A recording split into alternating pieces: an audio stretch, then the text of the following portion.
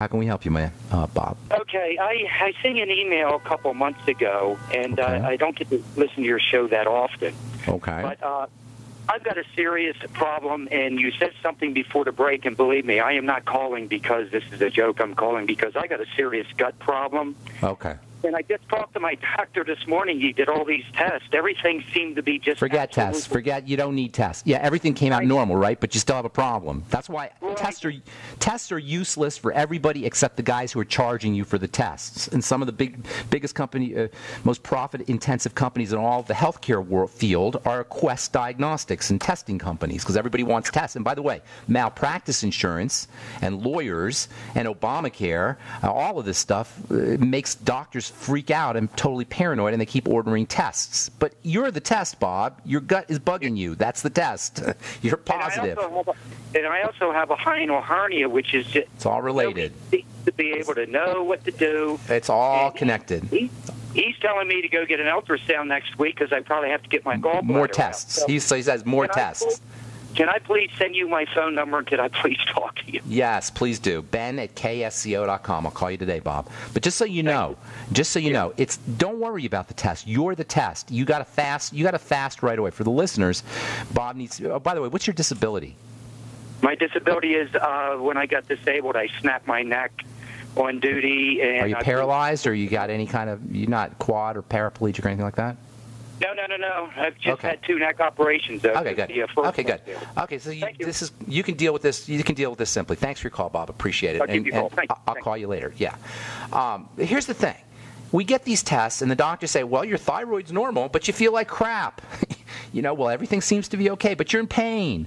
We did all the digestive tests, but you got gut problems like this guy, Bob. We're so intimidated by our bodies and by the medical model that we think people outside of us know better than us. And if there's one fundamental message here, it is that we can do this ourselves. And I'm not sitting here telling you that, you just get on a nutritional supplement program and you're done. It's much more than that. Certainly, that is a key element. The Mighty 90 essential nutrients are a key element. They're essential. That means they're like air and water. But it's much more than just getting on a supplement program. It's working on digestion. Listen, I'm as addicted to food as anybody. But we have to assess. If we're sick, we got to start dealing with it. When we want to eat, what we're doing is we're imposing a mental or a emotional phenomena on biology, on our bodies. We're superimposing our desires, our emotions and our feelings and our thoughts on our biology. Our body's saying don't eat. If you got a gut problem, chances are pretty good your digestive tract is saying don't eat, or at least don't eat that food. And then we superimpose our will, we put our will on top of that, and there is a price to pay, and it's as simple as that. Here's the next. If you're like me, and I am a food addict, make no mistake about it, I'm addicted to food. And by that I mean I eat when I'm not hungry. That's how I define a food addiction. If you eat when you're not hungry, or if you eat a food when your body doesn't want you to eat that food, that's a food addiction. And I have it as much as anybody. We're born a certain way. But what I noticed is that many times I want to eat from this little area in the bottom part of my head called my mouth. That's where I want to eat from. There's a little tiny patch of flavor centers that wants to be activated. And a second place where I eat rarely is from my stomach or my belly. Well, what I notice is if I place my attention, if I start to make that distinction between belly eating and mouth eating, it's much easier to resist the food. Now, still, sometimes I'll go for it, but at least you can begin to make this distinction. Do it the next time you're hungry. You think you're hungry. And I say think you're hungry. If you're looking at the menu and you're not sure what you want to eat, you think you're hungry. If it doesn't sound good to you, what does that even tell you? That doesn't sound good. That doesn't look good. It means we're eating from our head. We're eating from our eyes. We're eating from our ears. That's a lot of times we eat from our eyes and our ears. That looks good. That sounds good. And the vast majority of the time we eat, it's going to be from this little tiny patch of flavor center, of flavor sensing molecules called taste buds right on top of our skin.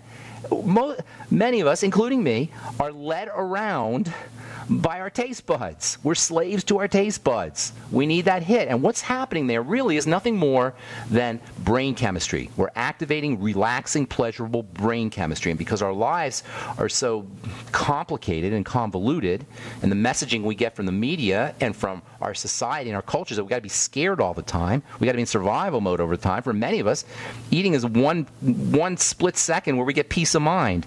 From the minute you dip the spoon into the soup or the yogurt or the ice cream or whatever you're eating, and then we pull it up to our mouths, that's a minute, or that's a second or 2 seconds or 3 seconds of peace of mind that we never get. And then, of course, once the food has left our mouth, we're stressed out again.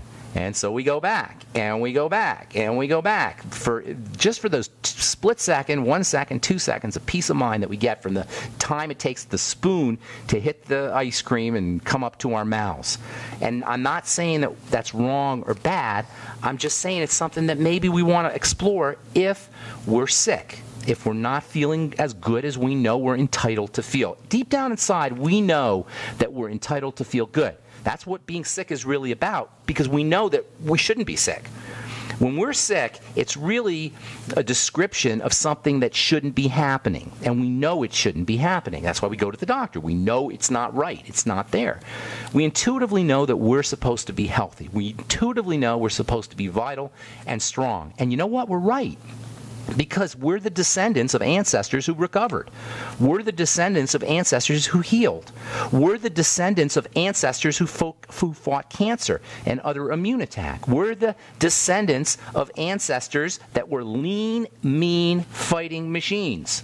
Well, we ain't so lean and mean anymore, that's for sure. So, and a lot of that is simply because of the way we live our lives, of our lifestyle choices, and it most certainly doesn't have anything, zippo, zero, nada, to do with your doctor. How dare somebody doctor us? A doctor, I love that word, to commit a fraud. That's what doctoring means. Go to the, next time you pay your taxes, go to the IRS and say, here's my 1040. They're doctored. Not a good thing, because to doctor is to commit a fraud. And it doesn't matter anyway. I don't want to beat up on the medical model, because we can do it ourselves. That's the bright side. That's the good news. No matter what your health challenge is, folks, you can do it yourself to feel better, and feel better immediately, not long term. Feel better immediately, and over the course of days and weeks and months, maybe even years, to completely reverse whatever your health challenge is. All right, I'm Pharmacist Ben. You've been listening to The Bright Side. Tomorrow we'll talk vitamin E, and I'll tell you about some cool things about vitamin E and the fat system of the body as we continue talking about fats and the skin on The Bright Side. Thanks for listening. Check out my blog, pharmacistben.com, as well as criticalhealthnews.com, and check out our skin health products, truthtreatments.com, especially our retinol 5% gel. Thanks for listening. Have an awesome, wonderful, beautiful, spectacular day. We'll talk to y'all later, folks. Bye for now.